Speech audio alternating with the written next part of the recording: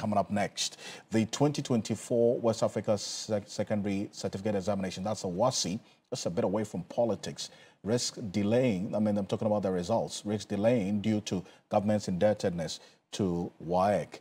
We'll hear from WAEC how they're dealing with this situation. That's coming up next here on Ghana Tonight.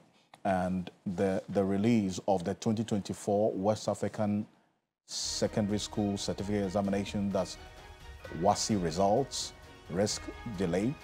This is because of the government of Ghana's indebtedness to WAEC. Now, let's have a quick conversation on this matter. John Kapi speaks for the West African Examination Council, WAEC. He's joining us on Zoom right now. Mr. Kapi, good evening. Thank you very much for joining us here on Ghana Tonight. And I've got some information that, first of all, I want to confirm from you. We're getting this information that because government owes you, WAEC, some money, that could impact on the release of the WASSCE results, correct? Thank you. Yes, I remember before we started the exams, I indicated that the government had given us some amount of money meant for us to conduct the examination. And then in the aftermath of the examination, we would need some more money to be able to go through our post-examination activities and then process and release the results.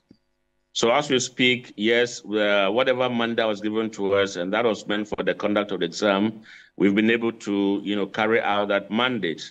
But no further funds have been released, and so we anticipating that, well, very soon some money will be released. Otherwise, they could have some effects on the post-examination activities. I see. So by post-examination activities, you mean the marking of the exam scripts? Yes, the marking of the WASSCE scripts, yes.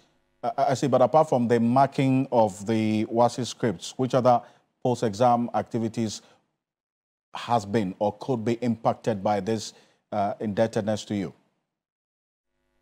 Basically, what we're saying is that it's a kind of chain that we are working with. Once the exams are over, we have to mark the scripts, process the results, release them, so that universities can also go ahead with their admissions, and then their academic calendar can also, take off smoothly. Now, if there's any delay on our part, it will also delay the academic calendar for the universities, and probably it may have some effects on all other students who are going to any other tertiary institution for that matter. I see. So how much does government owe you, WAEC, now?